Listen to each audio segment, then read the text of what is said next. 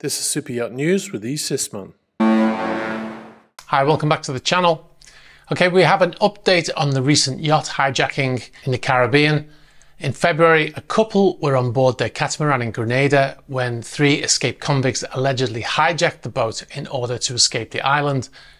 The 3 inmates who had escaped from prison in Grenada have now been charged with the murder of the 2 Americans, the couple. Initially, they were only charged with immigration-related crimes. The plan was to use the yacht to flee to St. Vincent, and the Grenadines police said. Now, the yacht was later found abandoned by another boat owner in the waters nearby St. Vincent, and the bodies of the victims have never been found. The Salty Dog Sailing Association, of whom the missing couple were members, said it was contacted by another boater who spotted the yacht named Simplicity anchored and abandoned off the south coast of St. Vincent. The Good Samaritan boarded the boat and noted that the owners Ralph Hendry and Kathy Brandel were not on board and found evidence of apparent violence. The person also contacted the Coast Guard, who notified St. Vincent Police, the association said. Grenada Police said the escapees were recaptured the same day by Royal St. Vincent and Grenadines Police Force. In a statement posted on Facebook, the Royal Grenada Police said that, I'm not going to read the names of the three people who have been arrested for murder. They were jointly charged with 2 counts of capital murder by intentionally causing the death of Ralph Hendry and Kathleen Brandel, citizens of the United States of America. They were also charged with the offences of escaping lawful custody, housebreaking, robbery, and 2 counts of kidnapping. According to police, one of the escapees was shot when being recaptured and was treated for his injuries. Grenada Police Commissioner Don McKenzie said in a news conference the couple were likely thrown overboard during the hijacking, and information suggests the escapees disposed of the occupants whilst travelling between Grenada and St. Vincent, which is about 80 nautical miles away. The 3 suspects made a court appearance in St. George's Magistrates Court in Grenada on Thursday and were remanded to prison, and they're due back in court on March 27th. So stay tuned for updates. So we'll move on to our next story. This is sailing Yacht A, seen here in the waters off the coast of Trieste in Italy. The yacht, believed to be worth in excess of $550 million, was formally seized by the Italian government in 2022 after her owner, Andrei Melnichenko, was added to the sanctions list by the European Union. The yacht, which is still crewed by people who worked on board before she was seized, is controlled now by the Italian government, and this includes payments for the upkeep of the vessel. Well, the massive super yacht has finally moved from Trieste after over 2 years. The 142-metre sailing yacht sailed from Trieste Wednesday, where she was in refit when the vessel was boarded by Italian government officials in 2022 and seized. The yacht made a short journey to Venice, arriving at a Venice anchorage at 12:46 UTC Wednesday. The yacht was escorted on her journey by an Italian military vessel with the name GDF G222. The motor-assisted sailing yacht has been constantly moving the entire time in Trieste because of weather in the area and has been unable to simply drop anchor or dock somewhere nearby due to a lack of suitable and available docks for long-term docking. The yacht was originally held in the dry dock for a number of months, but eventually had to be moved to allow the shipyard to use that facility.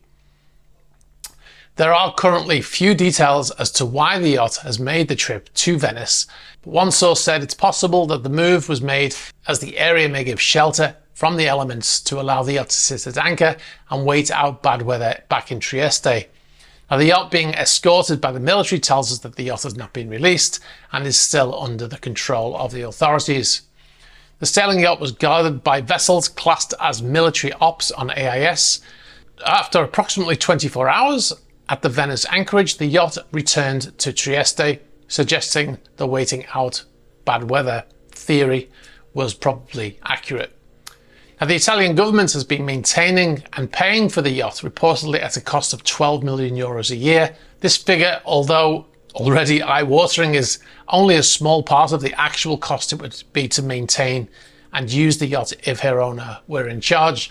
Now, the cost per year would be more likely to be 50 to 60 million based on the 10% rule.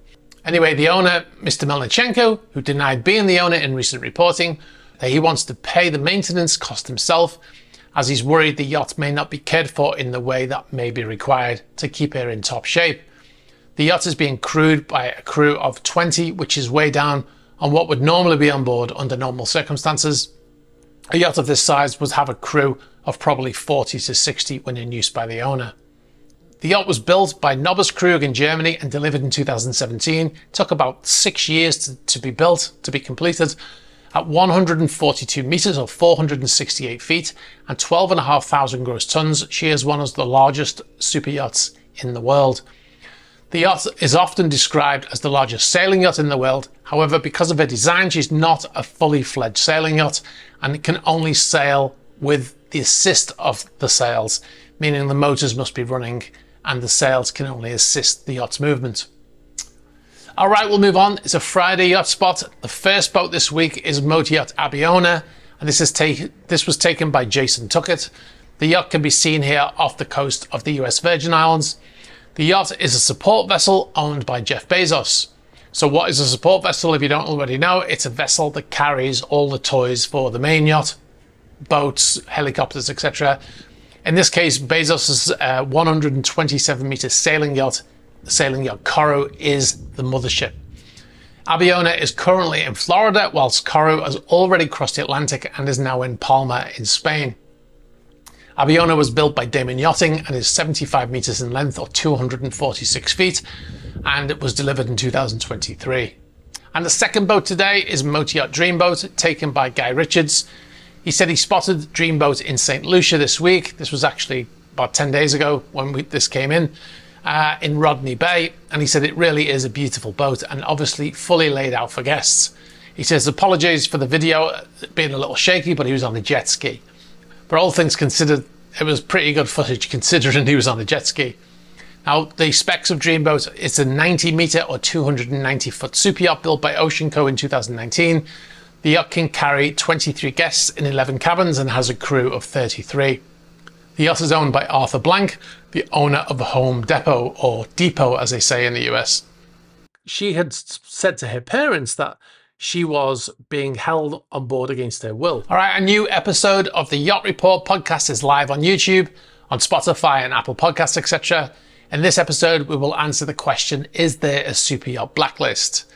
And remember to check out our Patreon page at patreon.com/ysysman. You'll find many videos not featured on YouTube, including our Atlantic vlog series and the Patreon chat series. A number of new Patreon chat videos have already been uploaded, and behind the scenes footage from our trips to super yacht marinas all over the world. New trip coming up very soon. Now, if you've got any information for us about any of these stories or any other stories, please be sure to get in touch. You can get us in the email address in the ticker. You can get us on the About page of the YouTube channel. You can get us on Instagram and Facebook Messenger, on Twitter and on Threema. Be sure to like this video, very important for the algorithm. Hit the subscribe button and hit the bell for future notifications. All right, guys, have a great weekend and I'll catch up with you soon. Bye-bye.